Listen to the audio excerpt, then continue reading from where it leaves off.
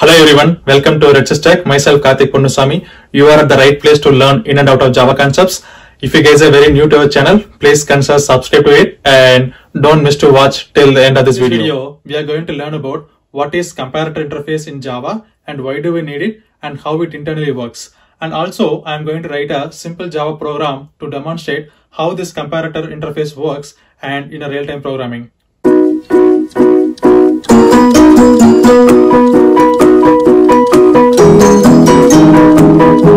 Hello guys, here we are going to talk about how the comparator interface works internally in Java. As always, I wish to go through with an agenda of what we are trying to see in a program. So basically what we are going to see is what is a comparator interface in Java and why do we need comparator interface, and basically it is for custom sorting, and how the comparator interface works internally.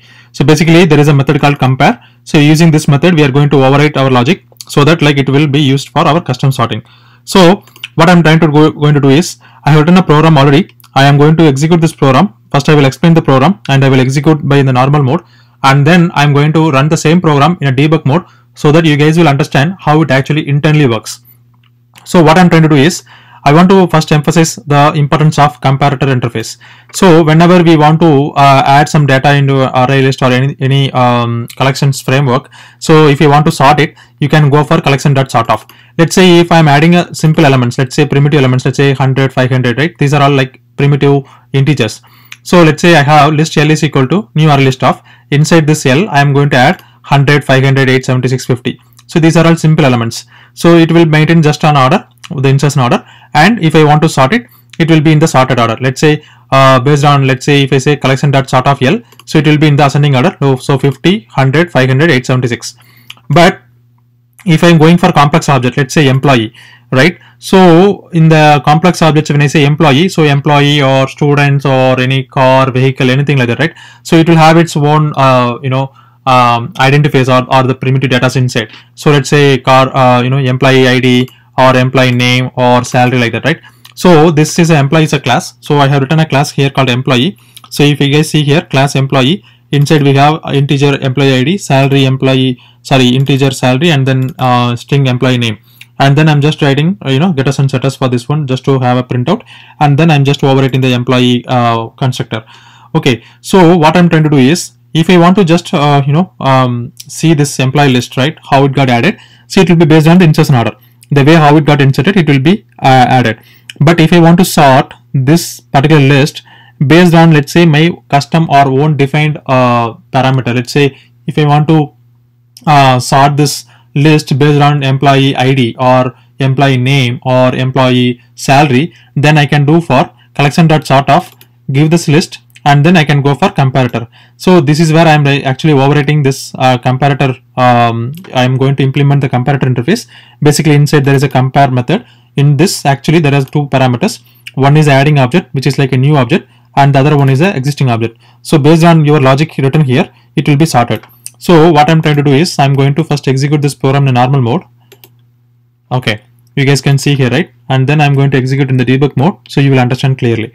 So what happened here is, if I go back to the previous lines, so line number 29, right? So basically it maintained the insertion order. If you guys see here, the insertion order is maintained for the integer objects, which is 100, 500, 876 and 50. And then I'm saying collection.sortof L. So here it is actually default sorted, which means like ascending order, which is because of integer. So it's 50, 100, then 500 and then 876, right? But in case of array list of employee data, right, employee class data, you guys can see here in this particular line of code, like 41, maintain the insertion order. So we have inserted based on like 126, 456, 789 and 99. You guys can see here 123, 456 data, and then employee with 789 data, and then employee ID with 99. So this is how it got added by default, right? Because it is like insertion order. But since we have added our logic here, if I want to sort the data based on salary, so here what I'm doing is, they adding employee data, whatever they adding employee object, the salary is greater than existing employee, then return one. Return one means like add it in the next, if else otherwise in the previous. So it means like I want to add the employee data in the employee list based on the salary in the ascending order. If you guys see here, the first element is added with employee with the salary 350. The second element is added with the employee with the salary 1000. The third element is added with the employee with 2000, and then fourth element will be the salary with the 3000, which means the employee elements got added into the list with increasing order of salary because of this logic. So now I'm going to execute this program in a debug mode. So what I should do is I have to first create the breakpoint. So double click this line and then right click this program and then debug as Java application. Okay, you can just switch it over.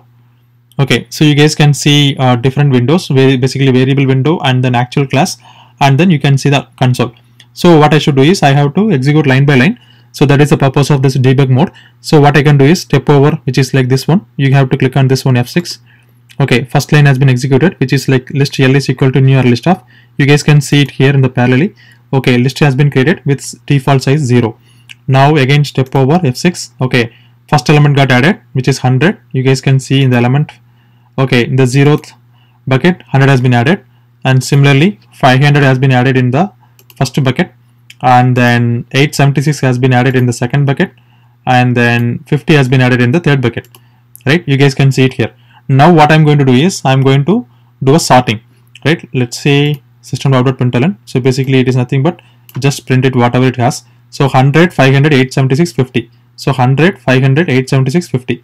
Now I'm going to execute collection.sortoff. You guys will see the switching or the swapping of the elements here based on the sorting. So yeah, now it got sorted, right? So if you guys see here 50, 100, 500, 876, I'm just going to print it over here. So 50, 100, 500, 876.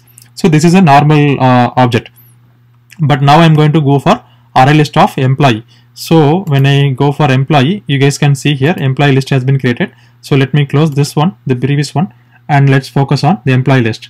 So in this employee list, what we are trying to do is we are going to add these elements, employee objects, into this employee list. So let me execute line by line. You guys will see the first 0th element, 0th bucket has been added with 123 John 1000, and then next, okay, so first bucket will be employee ID 456 Kumar 2000, and then next, okay, second bucket with 789 San with 350, and then next element. So third bucket has been added with 99 Maddie 3000. So this has been added. I am just going to print it over here. So that is why it is printed as based on insertion order, right? Now based on this logic, right, whatever we have written here in the compare method. So what we are trying to do is, if you guys see here, this has been sorted already based on this one, salary. If you guys see here, the first 0th element is with salary 350, first element is with salary 1000, second element is with 2000, and then third element is with salary 3000. If I go to print it over here, which will be the same thing here. So right now what we did is the employee list has been sorted, the employee objects based on salary of the employee. So if you guys see here, the salary of the employee of 789 is 350. Because of 350 is the lowest one salary, so that has been come in the first element, right? So we can define our own custom sorting order here. So the next element is 1000 salary, that is the next biggest number salary, and the next biggest highest salary is 2000, and then next highest salary is 3000. So this is how the elements has been rearranged inside or sorted inside the employee list based on the salary. Similarly, if you guys want to make it like a different way, let's say let me close this, stop this program and come back to the normal mode, and let's say if I want to take the salary of the employee and sort it in a different way, let's say what I can simply do is in the descending order, simply I can say return -1 and return 1. So basically you guys have to understand what is mean by this return statement.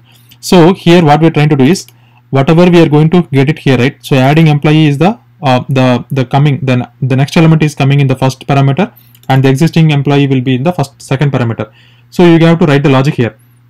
So now I have written the logic to add it in the reverse way. So adding employee is greater than existing employee. It means that adding employee should go in the before. So let me go and run this program. You guys will see the difference here. Yeah. So the first element is salary is 3000, and then the next element is 2000 salary,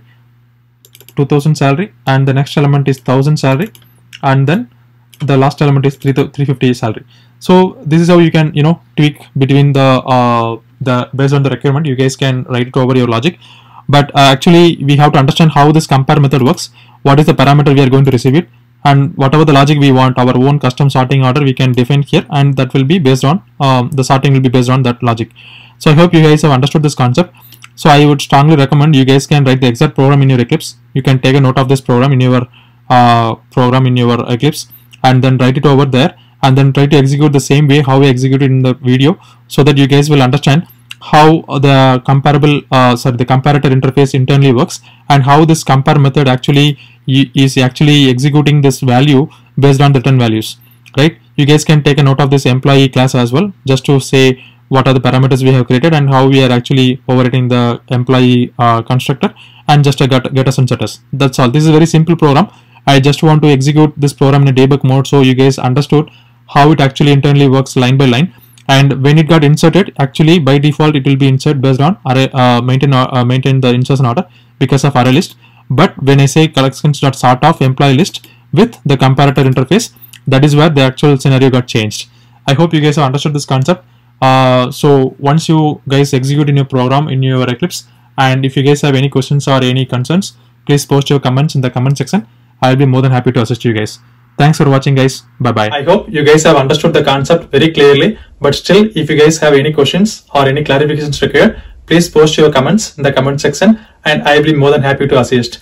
Keep watching all our videos. There are a lot more videos to come, and if you guys like this video, please hit the thumbs up button and also subscribe to the channel and share to the friends. Don't forget to hit the bell icon. Thanks for watching. I will see you in the next interesting video, guys.